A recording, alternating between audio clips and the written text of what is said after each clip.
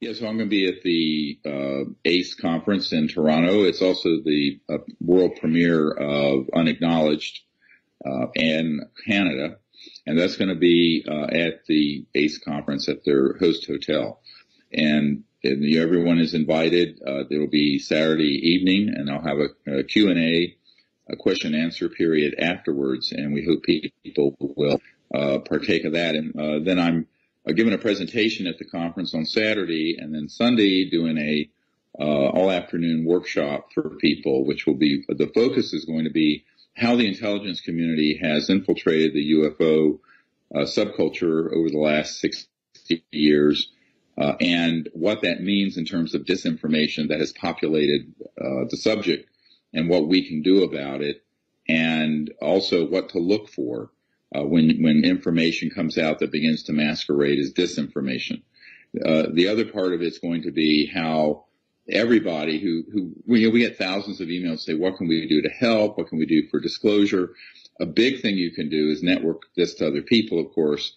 And I think that's the reason why we're still number one on iTunes after 6 weeks, which is unprecedented for a documentary. But I think we're really wanting to focus on that this is a shift in consciousness, that if people can become ambassadors to these civilizations in a large enough number, they're going to want to make contact with humans more and more openly. A lot of people say, why don't they just land on the White House lawn or, do something like that? I say, well, the reason they don't is that they have a policy of nonviolence and non-intervention. I know it sounds very Star Trek-y, but we humans have to reach out to these extraterrestrial civilizations in a way that shows them that we're ready for contact. And that's the Close Encounters of the Fifth Kind initiative, is when humans go out using advanced concepts of meditation and non-locality of consciousness to make contact with these civilizations and invite them to make contact with us. We just got back about 2 weeks ago from an expedition in Arizona that was amazing for the amount of contact we had. We literally had extraterrestrial beings that appeared and disappeared in our circle. We had a craft that appeared the very first night, 4 lined up in a row, materialized and dematerialized. We have some amazing photos and images of that. So I'm going to go through some of the CE5 type experiences we've had and teach people how to make contact and how to be an ambassador from humanity to these civilizations. And I can't talk about, but there's some things that are going to happen in a few months where around 100 million people will see it. 100 million. The goal is to have this become sort of the arrowhead. It's like those chevron-shaped ships that fly over us.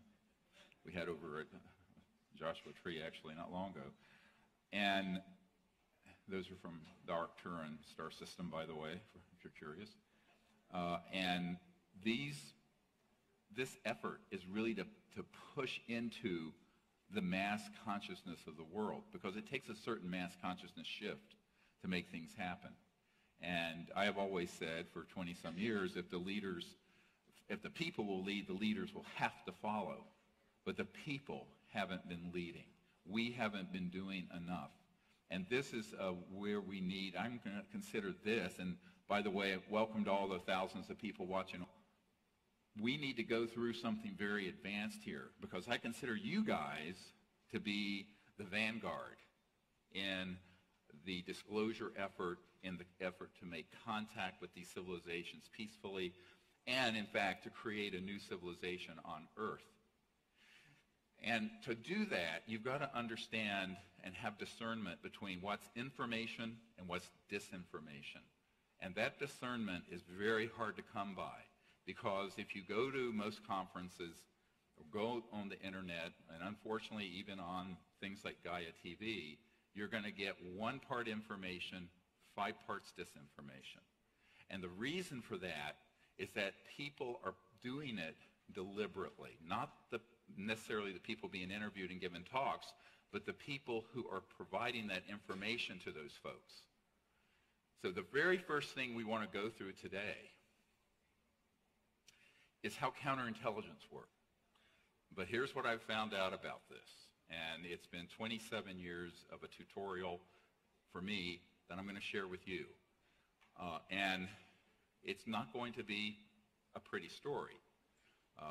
Some of this is going to be deeply disconcerting to people.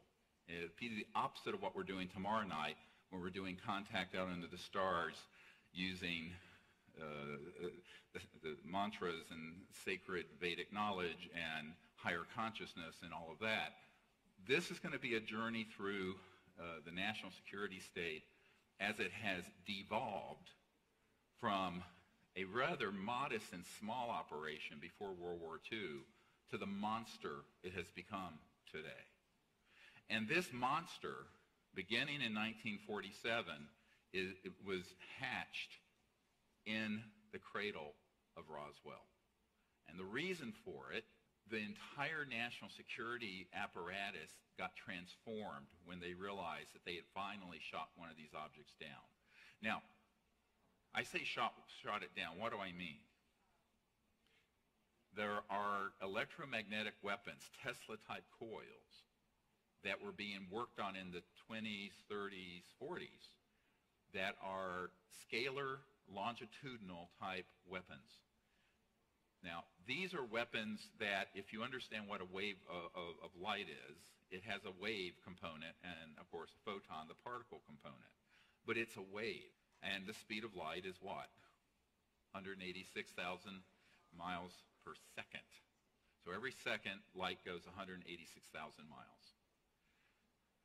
A scalar, or longitudinal wave, it's a point that is outside the wavelength of light, and it is actually propagated at multiples of the speed of light. Now, this has been studied for the better part of a century, but unfortunately has been weaponized and began to be weaponized.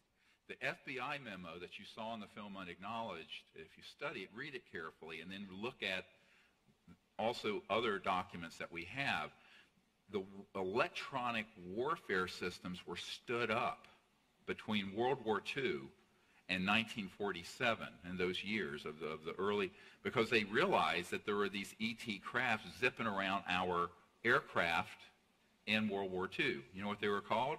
Foo Fighters. Yes, there is a band named Foo Fighters, and I'd say 99% of the kids I talk to go, well, that's a rock band. I said, yeah, but before that, it was what UFOs were called in World War II. And a member of my team, who was the original researcher on cattle mutilations, we'll get to this in a moment, Dr. Altshuler, he was a very renowned hematologist, oncologist in Denver, Colorado. And his uncle was General Jimmy Doolittle. And General Doolittle was sent over to the European theater in World War II to look into Foo Fighters, because these things were zipping around our aircraft, going down the middle of them, materializing, dematerializing, doing all this stuff with our electronics. We didn't understand what this was. Now, initially, we thought, the Americans and the Allied forces thought that it was a German secret weapon. But the Germans, we found from intelligence, thought it was a secret Allied weapon. And so President Roosevelt sent General Doolittle over there and said, find out what these are. So he came back to the White House, and I know this because he directly told Dr. Altshuler this, as his nephew, that they were, and reported back to FDR, sir, these are interplanetary vehicles. So at that point, it began to be understood that not only were these extraterrestrial, but they were transdimensional. We'll get into this in a moment. And that the technologies behind it are the really high end of electronic vortices that are created that allow an object to go from one point in space to another, materialize, dematerialize, but also when it's in this dimension, has all kinds of effects on conventional electronics. Cars stop, magnetic compasses spin, etc., and so on. So this began to be looked at, and they figured out how to do some countermeasures.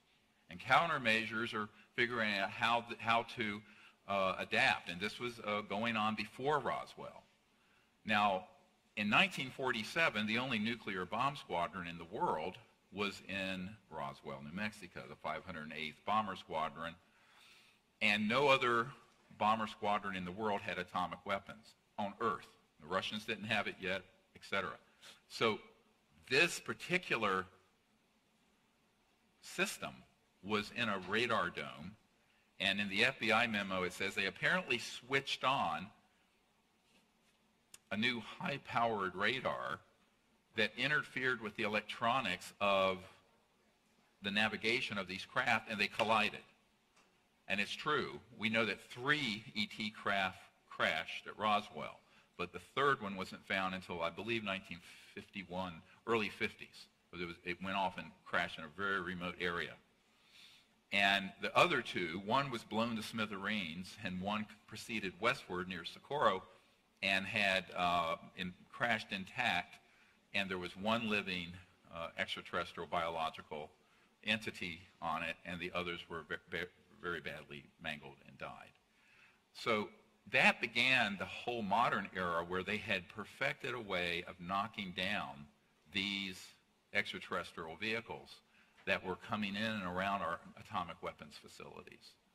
And it was no coincidence that that was also within months of when the Air Force split off from the Army Air Force. There was no U.S. Air Force until after Roswell, and when the CIA was formed.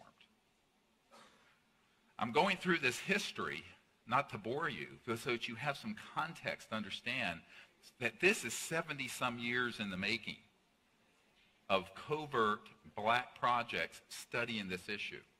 And the fact that the man on the street doesn't know this, so what? You need to know it, and I'm going to go into 10 times, 100 times more information because I'm assuming you know what's in the film. If you didn't see the film, I'm sorry. Now, fast forward into 1950s, and you have a guy named Eisenhower, who's a famous general in World War II, and Eisenhower, after Truman, authorized the continuation of the study of the modus operandi. I'm quoting from a top secret document from Canada, the Wilbur-Smith document, on how these craft operated. And so a very intense, unacknowledged special access project, this is when they really started, in the late 40s and 50s were stood up to acquire the technology and figure out how these things work. By October 1954, we had mastered gravity control, what pop culture would call anti-gravity, which means that everything that we're using on this planet since 1954 has been obsolete since that date. Now, how do I know that? Well, a man who was on my team for years until he passed away of prostate cancer a couple years ago, Rick Foch, he was the highest-ranking scientist at the largest Department of Defense lab. And Mr. Foch was a very good friend, stayed at my home, knew his family very well, was very direct in saying that he was in the vault and actually acquired and saw a document that stated that they had mastered gravity control October 1954. Now, this is before I was born, and I have 8 grandchildren.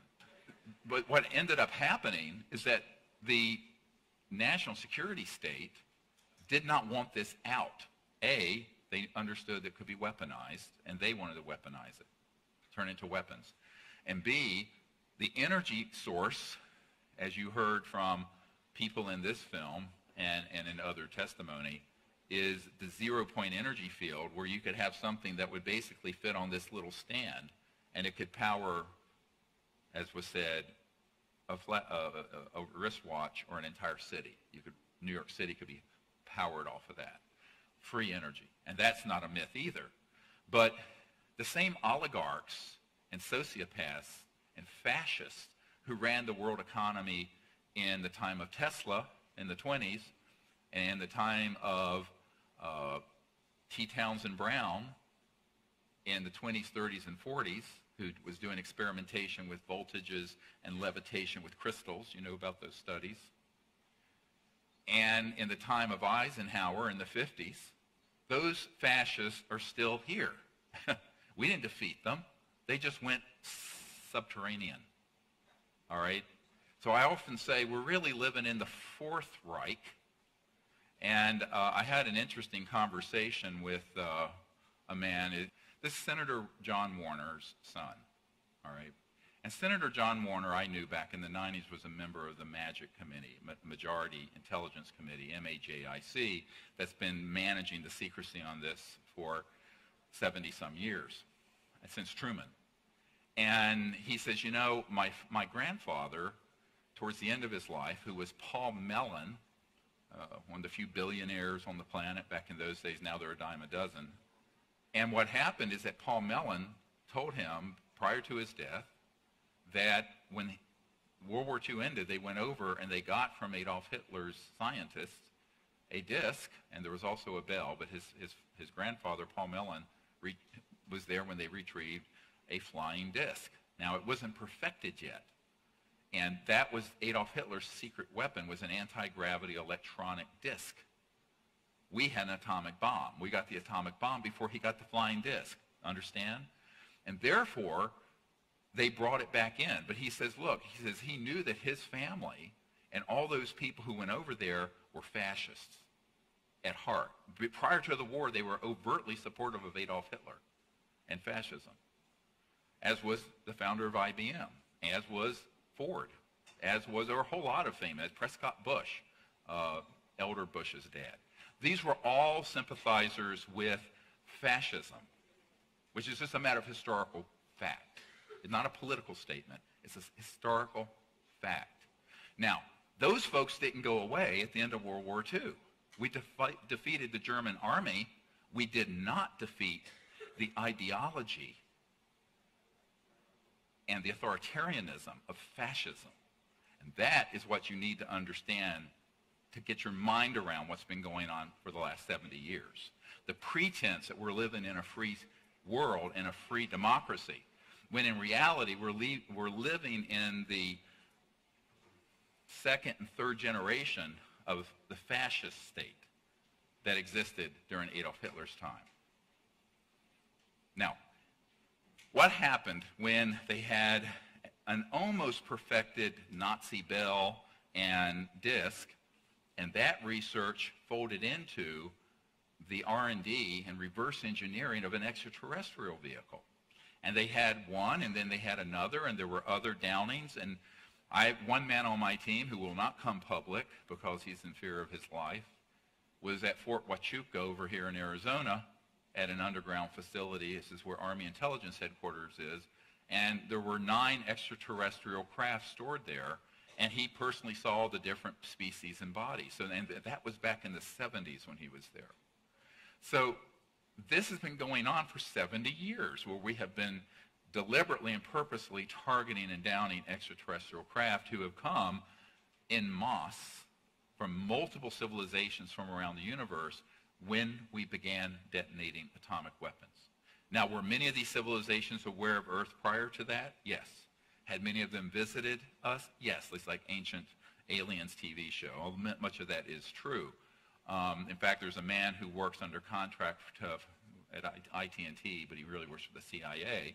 And whenever they find an ancient artifact that's technological, that's hundreds of thousands to several million years old, and they exist, he will study it and tell the intelligence community, the IC for short, what that would be used for and how it operated. The guy is a genius. I mean, absolute genius. He's also stayed at my home. So what I've found with these sort of gentlemen is that they know a great deal, but they can speak of only so much. And so whatever you see in the Disclosure Project archives is less than 1% of what I've gotten briefed on.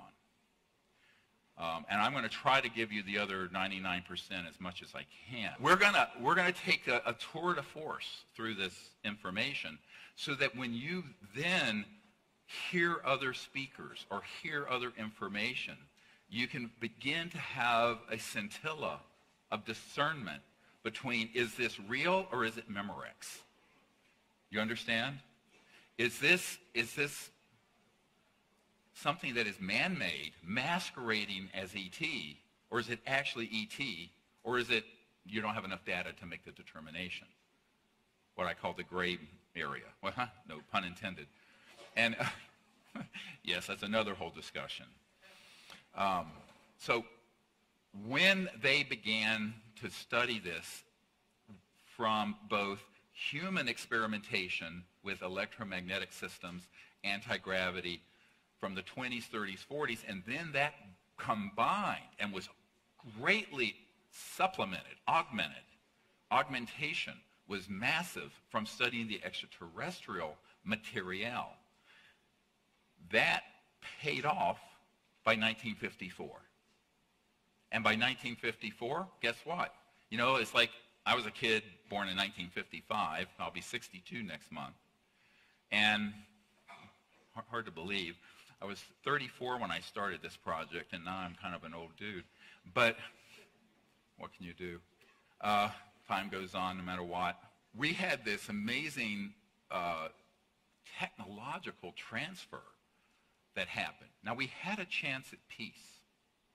And you all heard the rumors that Eisenhower had a meeting out here in the desert of California where Edwards Air Force Base is now, Muroc. That happened.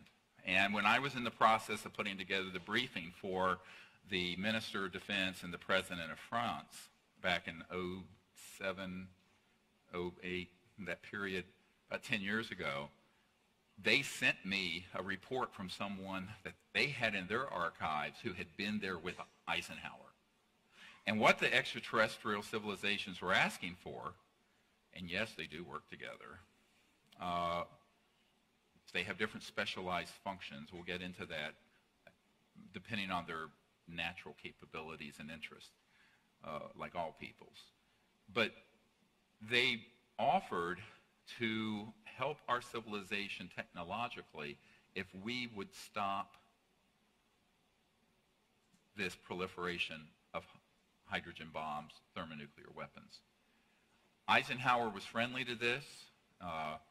Others, like Forrestal, were. He got killed. George Patton, by the way, the General Patton, was very supportive of disclosing these technologies to the public after they retrieved them from the Nazis in 1945, and he was assassinated because of that. He was killed because of his support for disclosure. Do you understand what I'm saying? Okay, so this is how, we went completely off the rails between 1947 and 1955. And we haven't gotten it back in place since. So we're now 60-some years into an unconstitutional, deep government. This is not a conspiracy theory. This is an absolute fact, and we can prove it. That does not answer to the constitutional authorities, whether it's the president or the Congress or even some of their generals and admirals that I have briefed. So these unacknowledged special access projects became more and more and more powerful as they got more and more technology and money and started taking a bigger and bigger and bigger piece of the U.S. budget, but also spun off corporations that then spun off things like integrated circuits and computers and fiber optics and night vision. These all came from studying extraterrestrial material items and were highly profitable. Now, never mind that you and me, the taxpayers, paid for all the research and development, and these corporate Nazis, who are psychopaths, took it, monetized it, and have made trillions of dollars. And we're happy to use our iPhone, and we're just clucking along and ignorant of the fact that this is all stolen technology from we the people. So, you know, that is what began to happen, and this is why Eisenhower said, beware the military-industrial complex. And one of the most important, I don't know how, if we have some of these clips lined up, but I want to go through just real quickly, because it kind of does it in a compact way, some clips. And our first one is this one from Eisenhower, and this is what he's talking about. We must guard against the acquisition of unwarranted influence, whether sought or unsought, by the military-industrial complex. Next. A shadowy government with its own Air Force, its own Navy, its own fundraising mechanism, and the ability to pursue his own ideas of the national interest, free from all checks and balances, and free from the law itself. This is a senior senator from Hawaii, Inouye, talking about the deep national security state on the Senate floor during the Iran-Contra, but he's referring, it has his own funding mechanism, et cetera, and so on. Think about that. It's self-funded. No one is overseeing it. The senators aren't, you aren't, and most certainly the President of the United States isn't. Next. The nations of the world will have to unite, for the next war will be an interplanetary war. The nations of the Earth must someday make a common front against attack by people from other planets. General Douglas MacArthur. Look at the date on that. Okay, the date on that, I was 4 months old, October 1955, precisely 1 year after we mastered gravity control. So the warmongers and the war profiteers and the psychopaths who love endless war hatched a plan in the early and mid-50s. And one of the documents we have from Walter Bedell Smith, the CIA director from 1953, talks about the psychological warfare value of the UFO subject. We'll get into that in a moment. Next clip. It is time for the truth to be brought out. Behind the scenes, high-ranking Air Force officers are soberly concerned about the UFOs. But through official secrecy and ridicule, many citizens are led to believe the unknown flying objects are nonsense. I urge immediate congressional action to reduce the dangers from secrecy about unidentified flying objects. CIA Director, Vice Admiral Roscoe Hillenkoetter. Pause it. That was the first director the CIA formed after Roswell. That gentleman in you saw the date, wrote to the Congress, and it was published in the New York Times. Around the same time, Eisenhower warned of the military-industrial complex. And this is a 5-star general, and this was an admiral. I mean, these are not, it's not Abby Hoffman saying these things, all right, from the 60s or some hippie. These are your key military people warning you. And why he said that at the end, he didn't say the UFOs were a threat to the national security. He said the secrecy is a threat to the national security, just as Eisenhower did. And every single admiral, flag officer, general I have met with, and director of intelligence entities, from the CIA to the DIA to the alphabet soup of things here and abroad, have said, yes, this secrecy is a threat to world security and peace, because they have so much power and technology, and no one in the system outside these unacknowledged criminal enterprises that are running the secrecy have any control over it. Next clip. I occasionally think how quickly our differences worldwide would vanish if we were facing an alien threat from outside this world. All right, pause it. Here we go. Now let me tell you how this came about. One of the men who developed SDI, Star Wars, the Strategic Defense Initiative, in its early conceptual days, was a Colonel, Holman, and I talked about this a great deal. And he was on a briefing team that would go in and try to scare the hell out of the U.S. president about the ETs. So some of the presidents have been briefed just enough to secure their cooperation on what MacArthur called an interplanetary war, where they want to create a scenario in the future where instead of us fighting a few hundred terrorists in the Middle East, or a few thousand even, and spending $1 trillion a year on intelligence and defense spending, we can stampede the entire planet into hysteria using psychological warfare and hoaxed alien events to have an interplanetary conflict that would enrich the warmongers 1,000 times more than the Iraq War did, which was also a fake war, right? There was no weapons of mass destruction there, but we killed hundreds of thousands of people marching in there. And Colin Powell was deceived. And if you think people aren't being deceived, think about this. Secretary of State Colin Powell was sent up there by Cheney and his henchmen to tell people as a matter of certainty and fact that Saddam Hussein had weapons of mass destruction, which he did not have. And Colin Powell had been the chairman of the Joint Chiefs of Staff and a 4-star general. And he was deceived by these devils in the intelligence community. And it led to a disastrous situation that is getting worse with, of course, now we have ISIS. Because you go in there, we broke it up. This was all by design, so that we keep the fire burning. It's like that rock song. Keep the fire burning, because how do you justify trillions and trillions and trillions of dollars going into these same war profiteers and warmongers unless you have an enemy? But we're running out of substantially large enough enemies to feed the monster and the beast. So the big one is coming. Let's continue. When von Braun was dying in front of me, the very first day that I met him, he had tubes draining out of his side.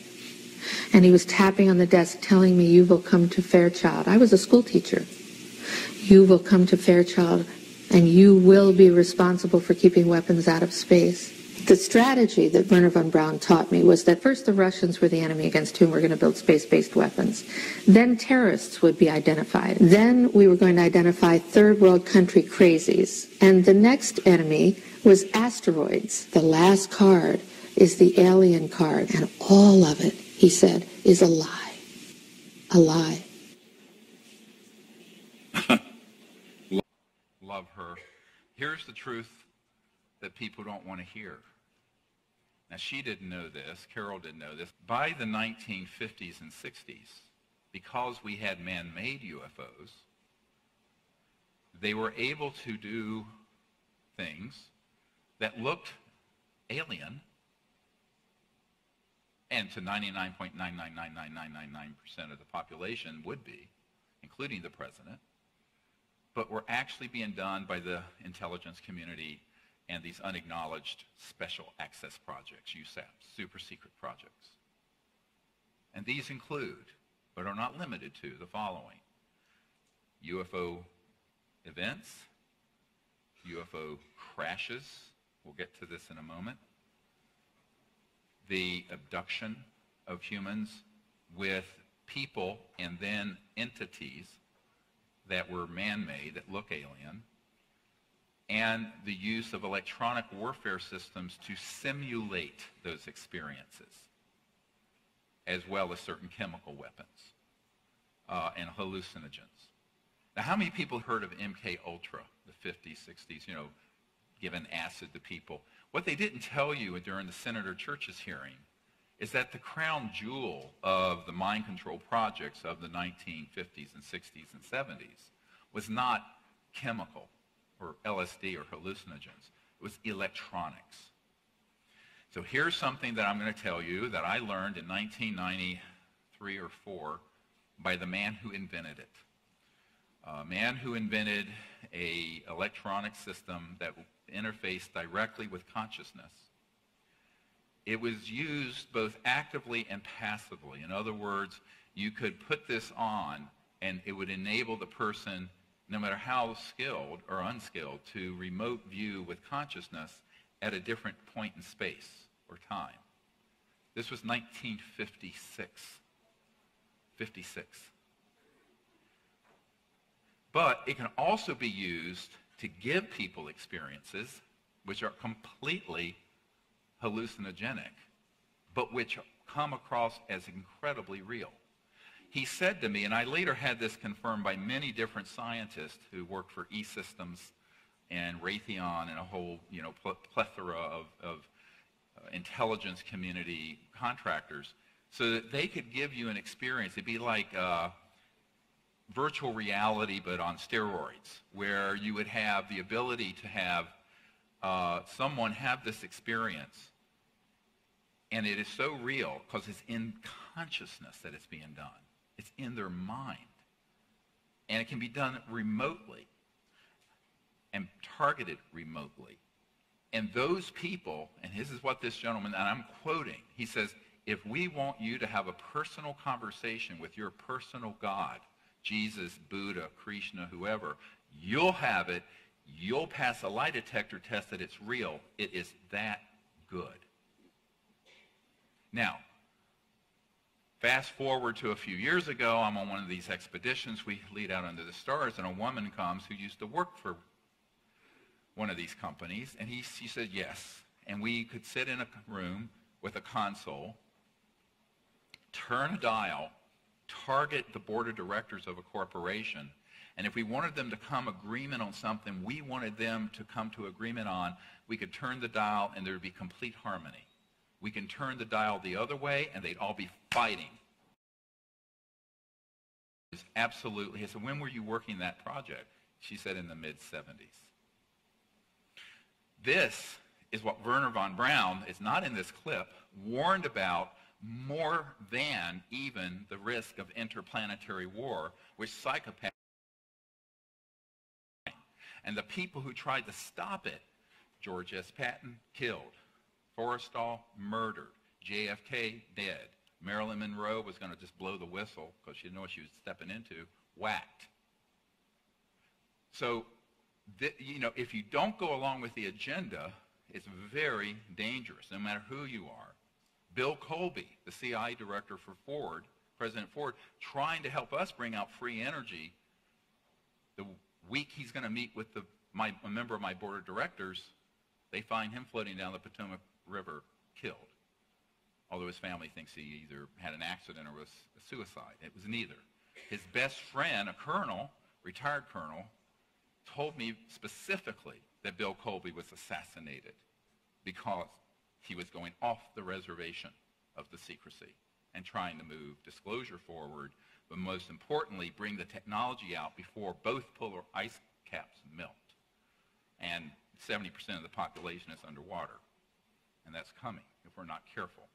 So that is the kind of thing that, now this is what I deal with day in and day out. Now, the interstellar civilizations know we're in an emergency too.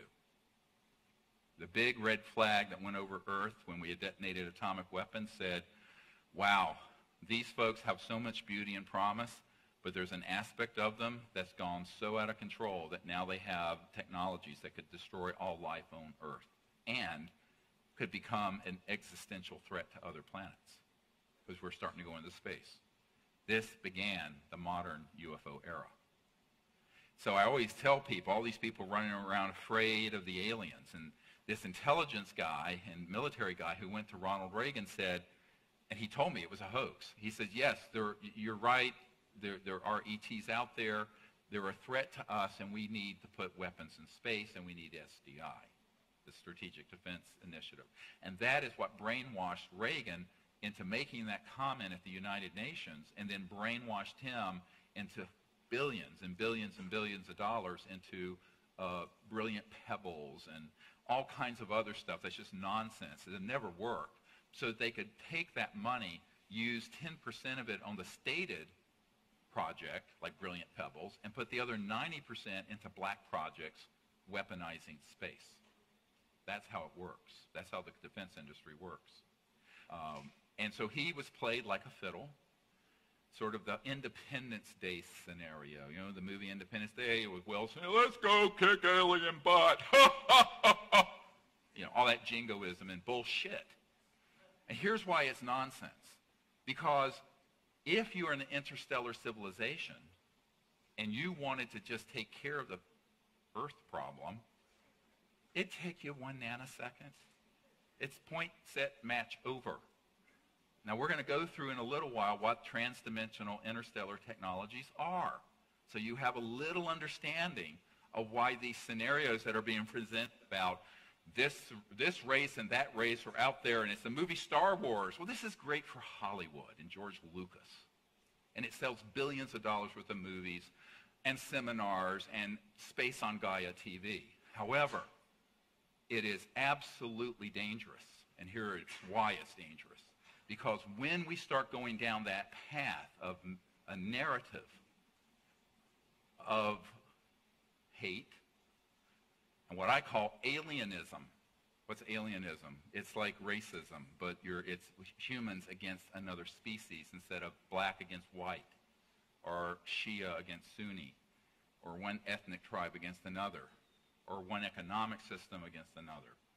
This is the big one that they want to play, because the demagogues who are counting on endless war need your cooperation and need to have you brainwashed that there's an enemy that you should be afraid of and hate to support the next big war.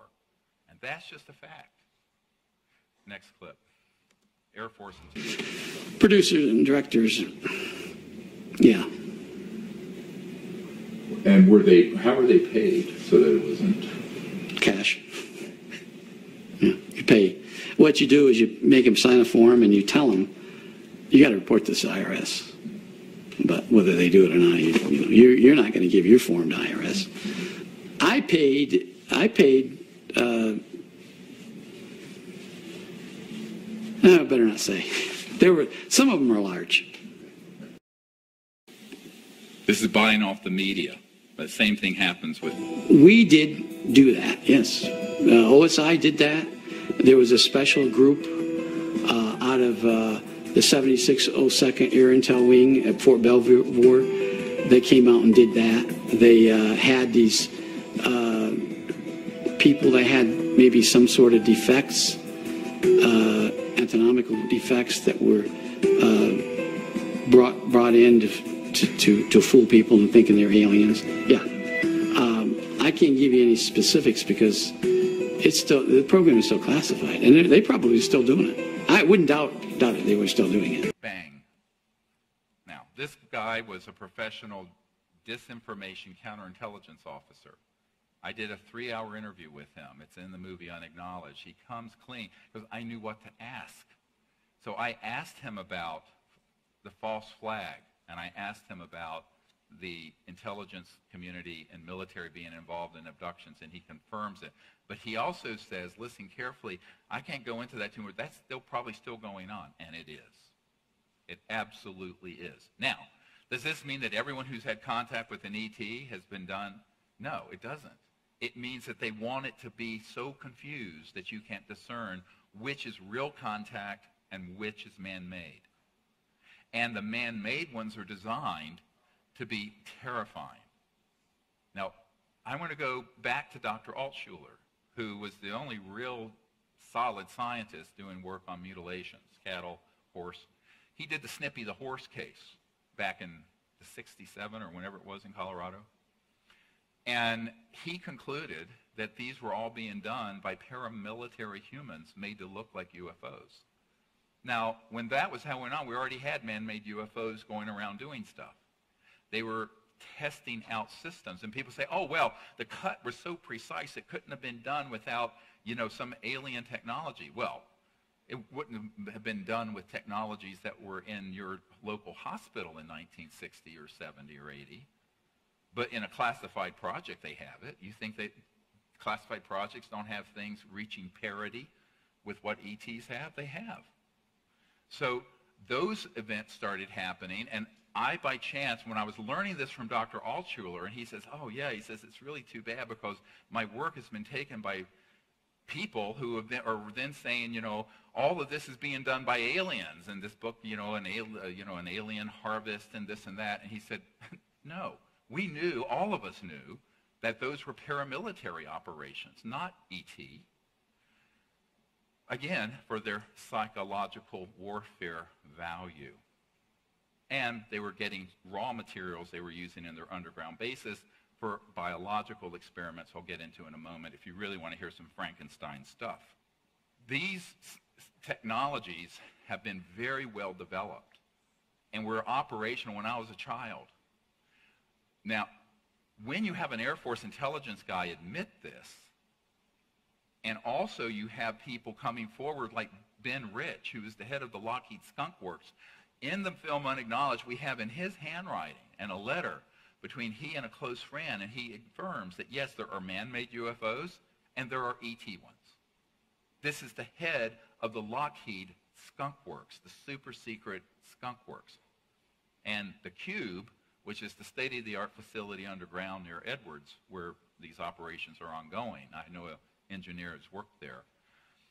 these technologies are so beyond what you can imagine. Anything you can imagine in a Star Trek movie or science fiction, they've already done in these laboratories.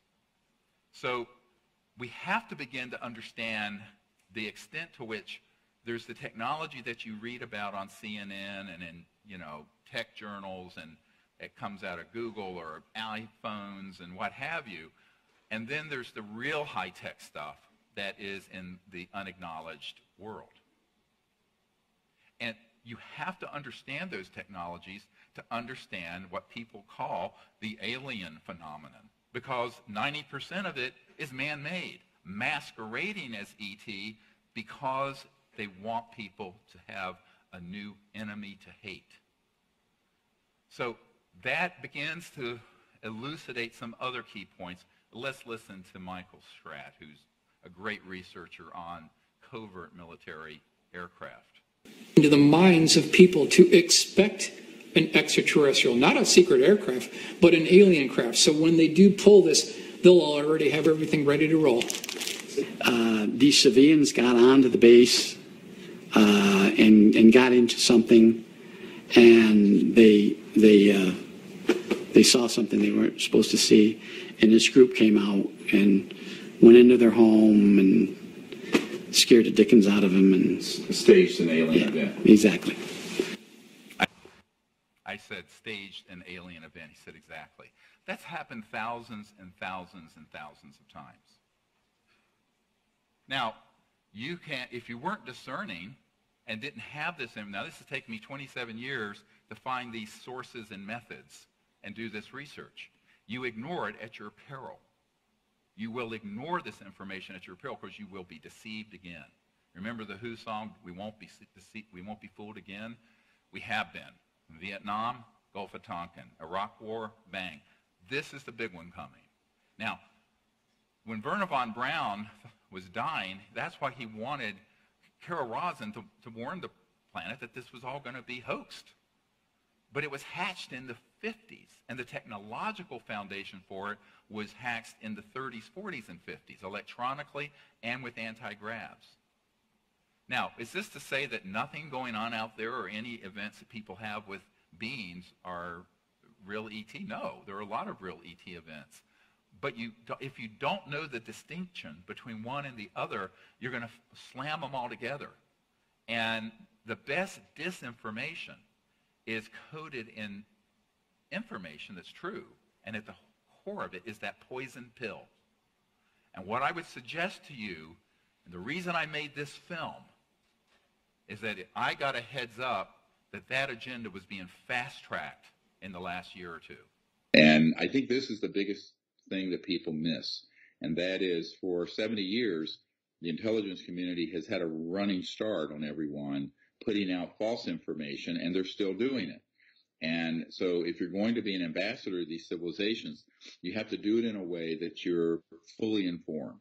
And that's what this 4-hour webinar and workshop is going to be about. So if you can't be in Toronto that weekend, I hope you can join us by webinar.